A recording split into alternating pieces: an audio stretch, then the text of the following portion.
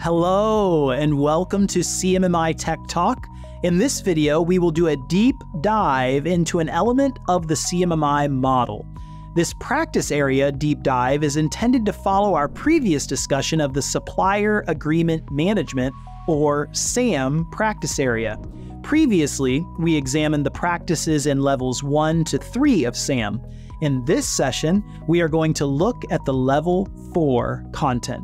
The practice summary table shows there is only one practice at level 4, practice 4.1. The practice statement for this practice states, select measures and apply analytical techniques to quantitatively manage suppliers against their performance targets. SAM 4.1 shares the principle common across high maturity practices of using data analysis to help us improve performance. In SAM 4.1, we are now looking at how we can use that data to apply analytical techniques to manage our suppliers' performance. Why is this so important? Because at high maturity, we are optimizing our performance, and the work performed by a supplier is often a significant contributory component. The value statement provides us with a good perspective into how we may achieve this performance improvement. Enhances supplier performance by focusing attention on the most critical areas for success. This perspective makes us question what areas of a supplier's performance are critical to our success. So to begin this process, we need to identify what success means for us.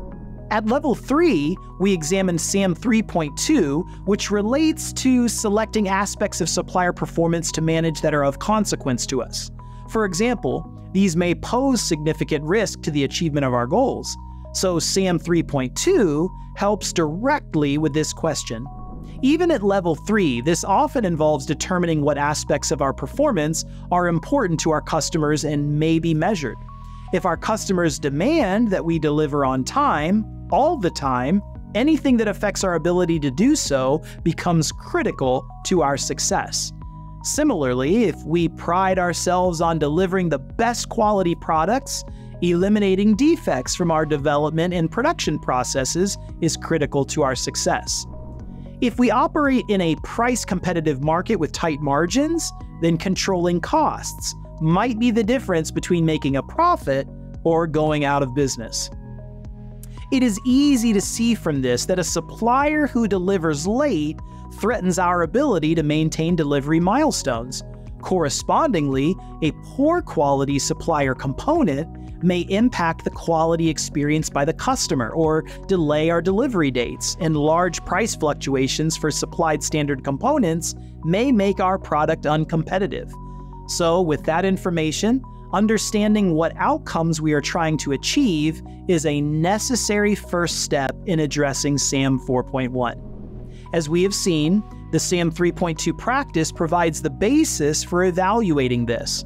But what is the difference between a level 3 approach and a level 4 approach? Let us look at two areas where they differ. The first is about how we specify what we are trying to achieve. At levels 4 and 5 in general, this is often defined using Quality and Process Performance Objectives, or QPPOs for short. These QPPOs are linked to the quantitative business objectives we need to achieve. This is reflected in the additional required information for SAM 4.1. In particular, the second paragraph highlights that the acquirer must statistically or quantitatively manage their own internal processes or the supplier processes and solutions in conjunction with the supplier when the quality and process performance objective, the QPPO, requires it. Defining specific QPPOs is not about expressing a wish of what we want to achieve, but instead based on the historical capability of the process.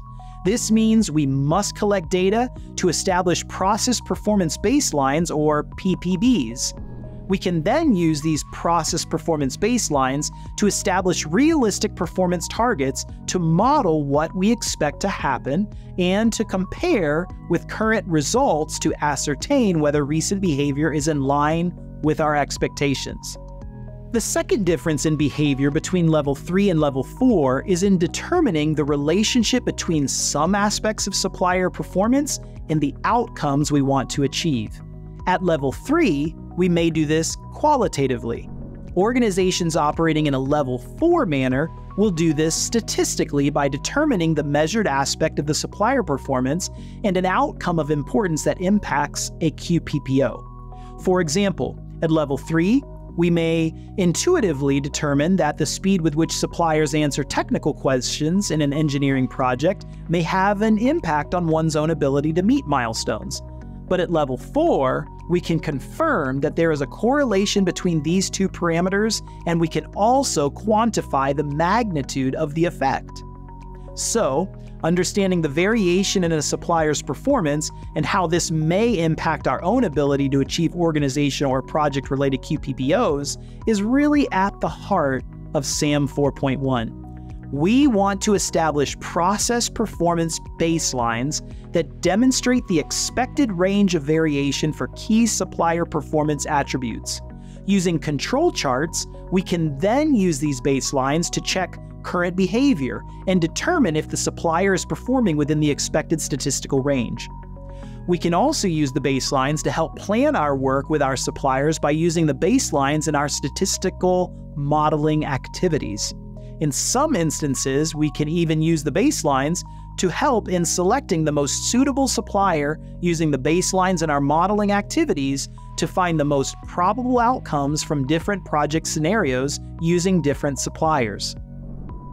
Ultimately, establishing these baselines means that we need to collect data over time. For the technical questions example on a simple level, we may collect data on the amount of time that occurs between sending an information request and receiving the answer. Building up enough data to construct a statistically significant baseline may be challenging if our number of requests in an individual project or with an individual supplier is relatively low. Initially, we may need to consider aggregating data from across multiple projects and several suppliers to establish overall process performance baselines. This is an appropriate starting point. As more data becomes available, we can establish supplier-specific baselines. As an illustration, let us examine the case of Company X. This software development company produces regular upgrades of a standard software tool for its customers. One element of the software is built around an outsourced software component. However, this element needs updating each time the Company X tool is updated. The time that the supplier requires to update this outsourced component varies significantly, and the Company X management also feel that there are quality-related issues emerging as well. The Company X process group decided to investigate and collected the data from the last 60 updates. A quick analysis reveals that the supplier response time is on average 14.6 days with a standard deviation of 5.48. Conducting an Anderson-Darling test confirms the data appears to be normally distributed. The process group decides to see if there is any correlation between the number of days taken to respond and the quality of the product.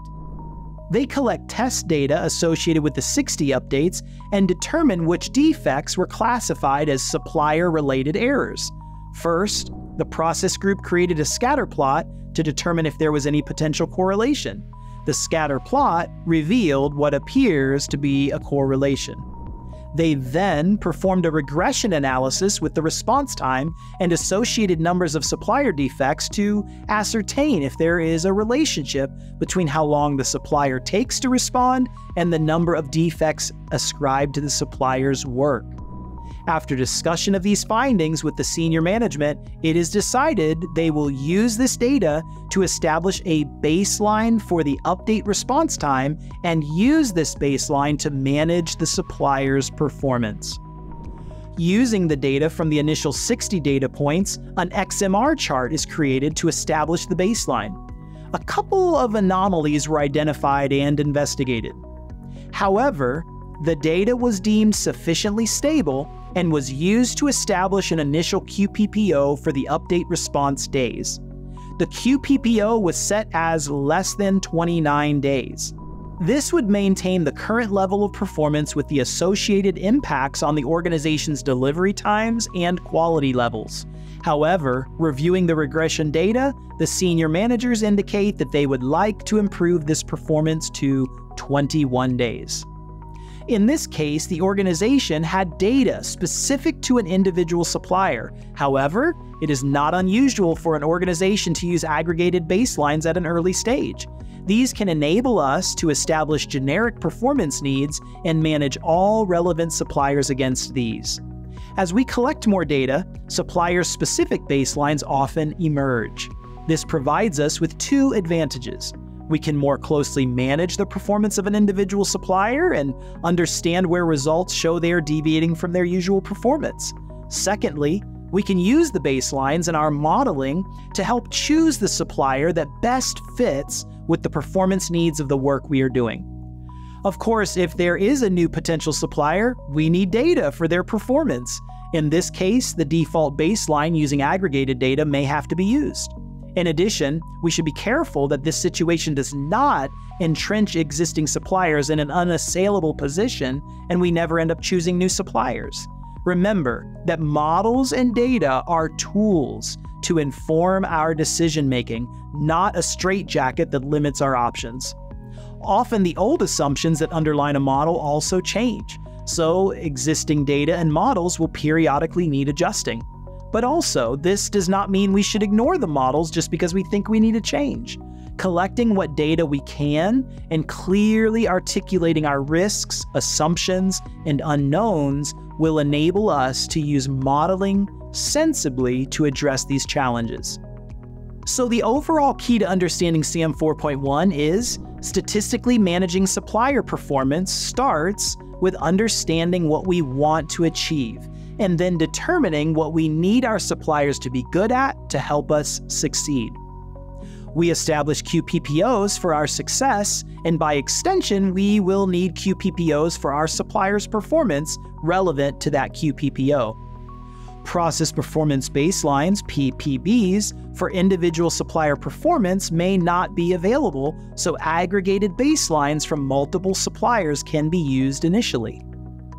Don't let the predominance of data for established suppliers crowd out new potential suppliers. Use modeling and data wisely to facilitate our decision-making processes. Thank you for joining us for this CMMI Tech Talk. If you have questions, please contact us at support.isaca.org.